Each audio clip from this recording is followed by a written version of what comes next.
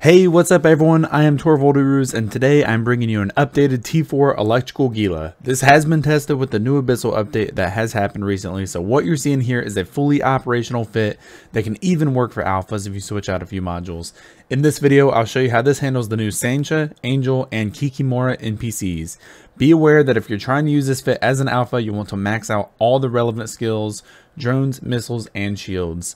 This fit is a nice cheap version that can run T4 electricals efficiently and easily. Things can get dicey, but here are my numbers, so check yours against mine if you have any worries. While running this fit, I didn't need any implants or boosters, but you can use them to help and feel a little bit safer.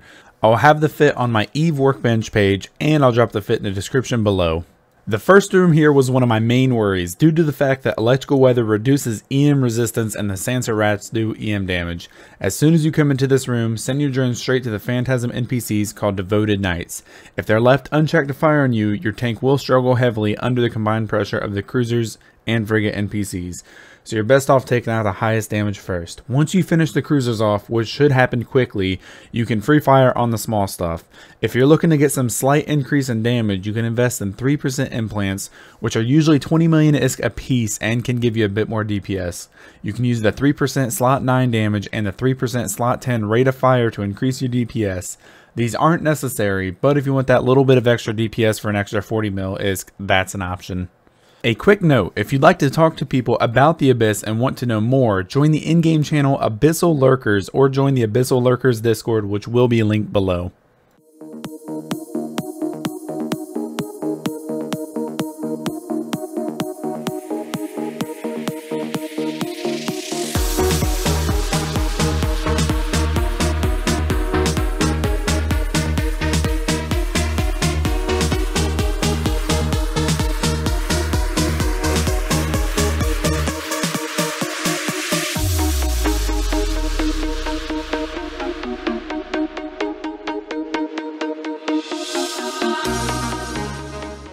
The next encounter in the Abyss is the Angel NPCs. These NPCs are fast and hit hard while also applying a lot of different E-War. Your tank here shouldn't have any issues, so nothing to sweat.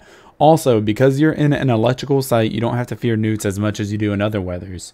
Typically, newts are the first target, but with capacitor bonus from the weather effect, you can have a little more room to play with. This room wasn't difficult at all. The Gila made short work of the new Angel NPCs. These Angel encounters are tough to handle for frigates because of their speed and application, but in this Gila electrical, you'll be fine.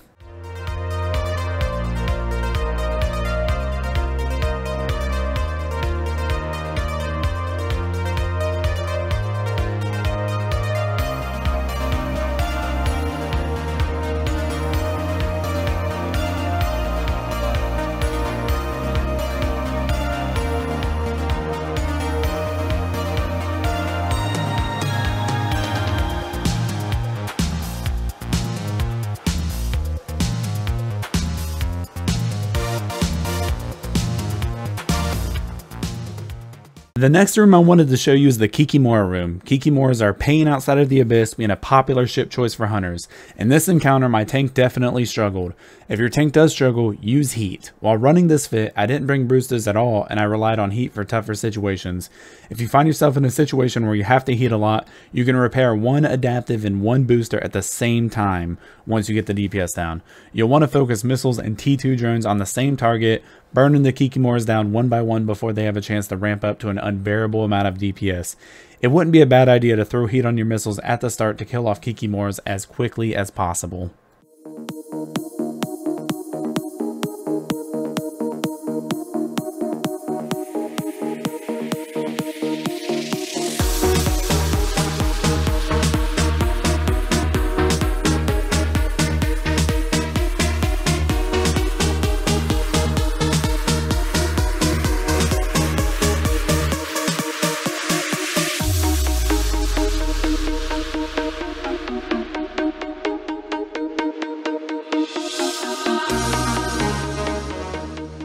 The last encounter I wanted to show you is nothing new, though I wanted to show it because this one can be tough.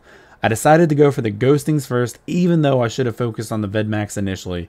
There isn't much piloting or anything required on your part. The Gila is a pretty easy ship to fly. Just blast the Vedmax down as quickly as possible before they ramp up high enough to break your reps.